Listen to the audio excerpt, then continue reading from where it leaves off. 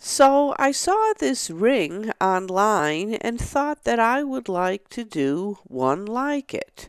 So I fired up design. First, I changed the units to inches just because I think better in inches. I'll change them to millimeters in Mesh Mixer.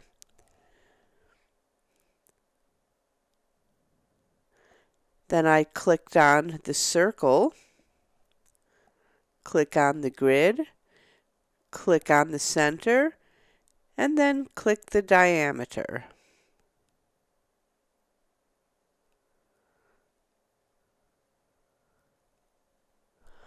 Next, I clicked on the polyline.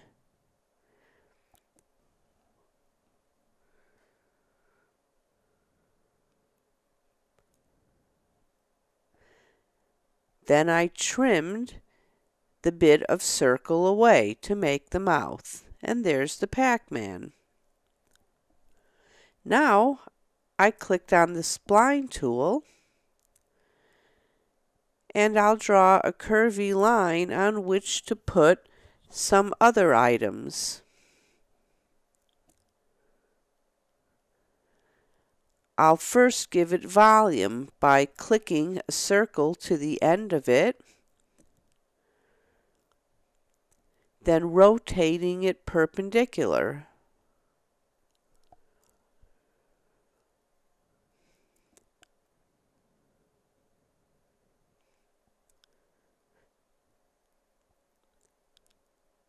Select the circle, click on Sweep, select the spline for the path, and there is the line on which I'll put some dots and a ghost.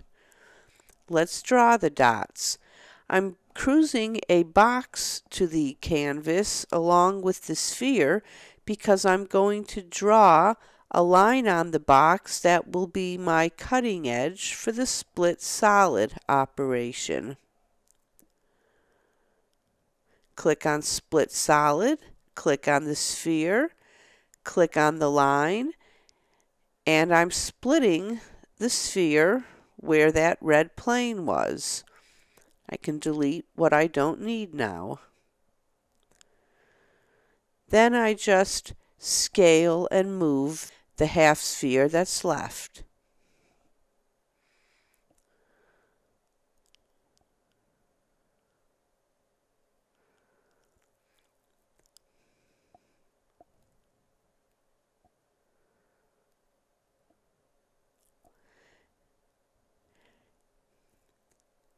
Select it and hit Control C and Control V to copy it and move the copy in place.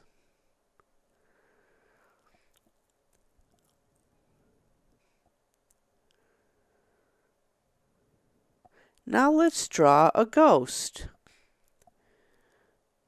Click on the polyline and draw the bottom part of the ghost.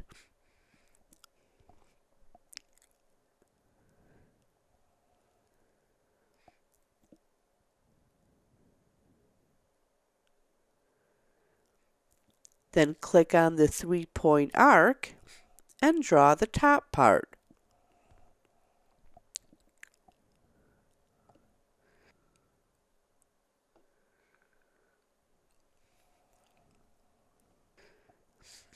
Looks kind of big, so let's scale it down.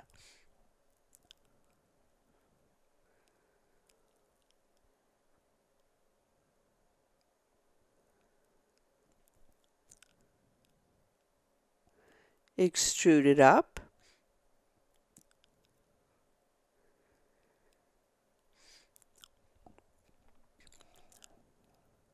Extrude the PacMan up.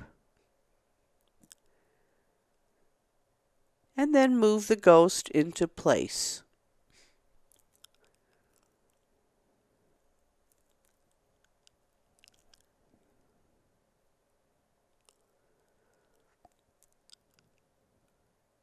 Let's scale this down a bit too.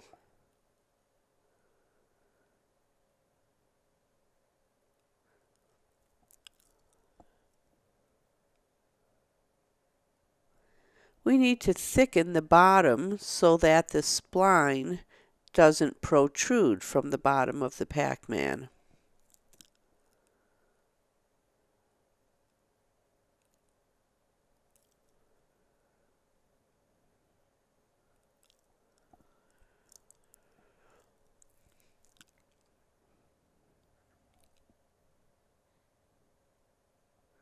Now add the ring part with a torus. Adjust its size to your finger and rotate and place.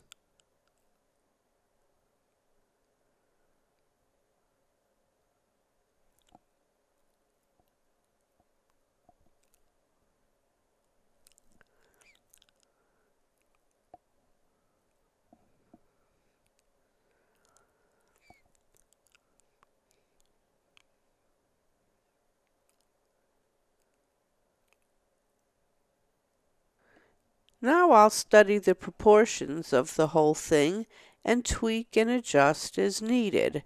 I'd like to make the spline a bit more narrow, so I'm going to use the scale and the non-uniform option to make it a bit more narrow. Scale down the dots, move them a bit.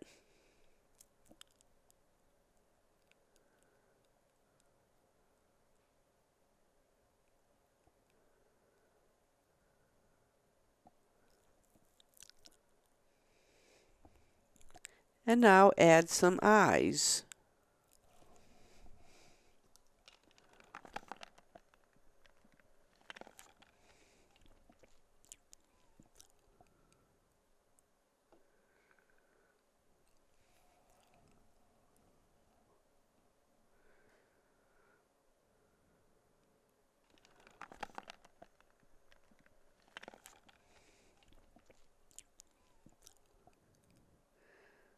Let's add some eyes to the ghost.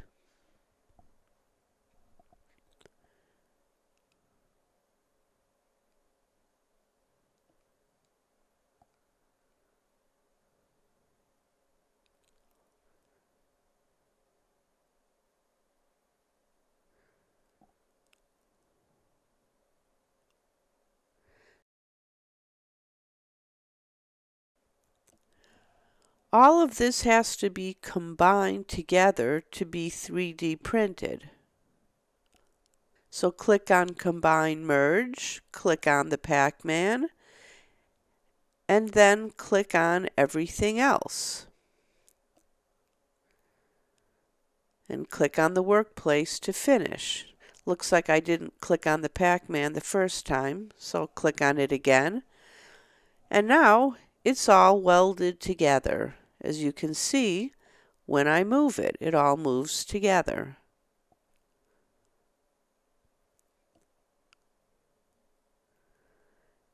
And the next step is to send it to Mesh Mixer to study it for printing suitability, set the orientation, and generate supports.